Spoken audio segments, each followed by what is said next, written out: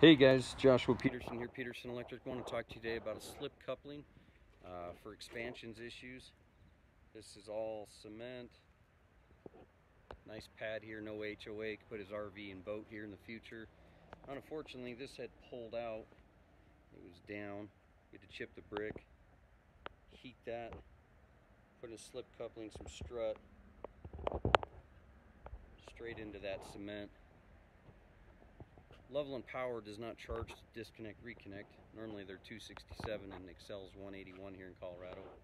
These are the tools you'll need: heat box, hammer drill, generator. They're not going to let you have power.